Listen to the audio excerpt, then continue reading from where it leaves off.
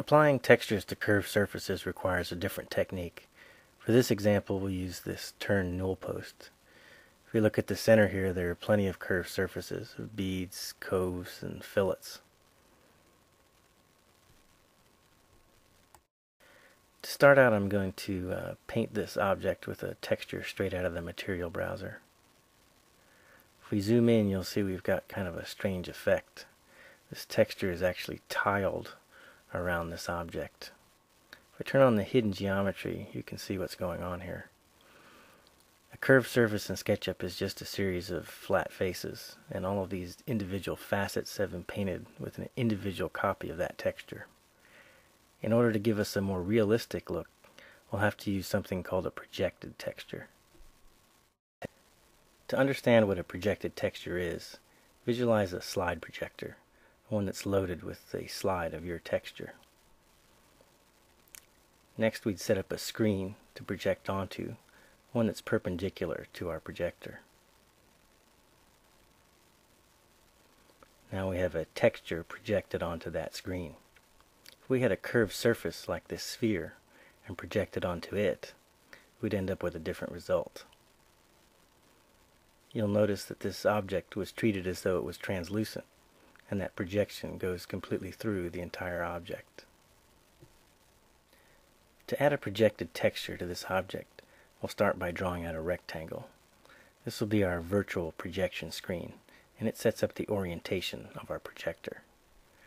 Next, I'll paint the face with our desired texture. You'll notice that the size and shape of this screen don't really matter. It's only its orientation. If I right-click on the face, we'll go to our context menu under Texture and left-click on Projected. Next, I'll open my component for editing and then select All Objects. Next, I'll sample that texture from our projection screen by holding down the Alt key and then paint our texture onto the component. Now if we zoom in here, you'll see we have a much better representation of a wood texture, and these turned portions have a much more realistic look. Another example of an object with curved faces are molding profiles. This is something I'm sure you're familiar with using in SketchUp. I've run a short section of crown on this short wall mock-up. We'll begin by setting up a screen for our projection.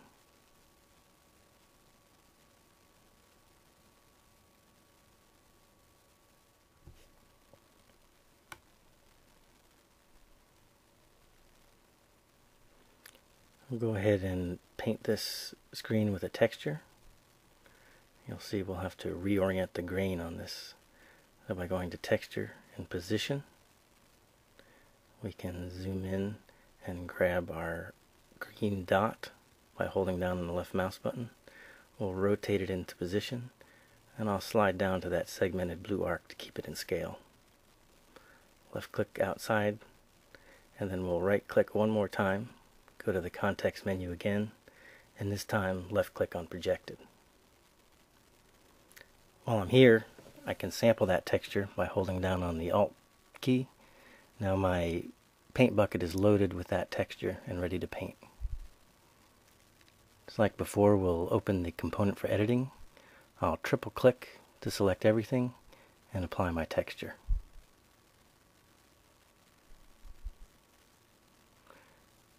If we zoom in here, we'll see this back wall has a pretty good projection. The grain looks natural. However, the wall on the left side here looks a little strange. That texture is kind of skipping across. That has to do with the orientation of our screen and essentially the orientation of our projector. We could set up a new projection and project to the left wall, but there's an easier way. What I'll do is rotate my screen at an angle. We'll move it in, say, 45 degrees. So now what we've got is our projector set up in the middle of the room, projecting into that corner. And this should give us a much better result. I'm going to go ahead and sample that texture again, loading my paint bucket. We'll open the component for editing, triple click, and apply our texture. Now you'll see we've got a good representation on both corners. The problem with this technique, it's kind of a limitation, is any sort of horizontal surface the texture skips across, sort of like it did with our first example. You can fix that if you want by opening the component for editing. We'll draw in the miter to create a new face, and this time we'll just paint that flat portion with a regular unprojected texture.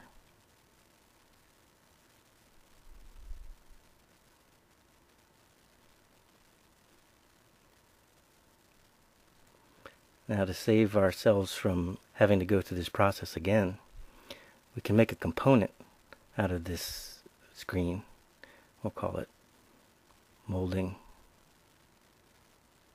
projection.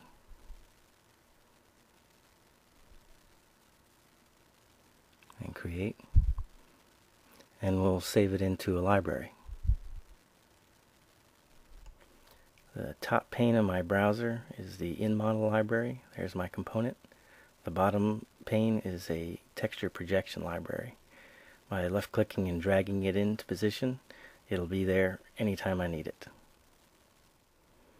Now, anytime I need to project textures onto moldings, I'll simply go to my component browser, go to my library, and pull out my component. I can set it down anywhere inside the drawing. Close the browser, and we'll open up this crown component for editing. Select everything, and then sample the texture from this component. While we're at it, we'll take care of the base.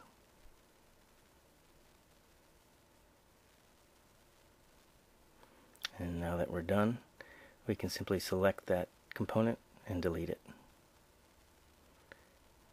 If we zoom in, you'll see I have a good projection on the flat portions of the base as well as the curved molding profile.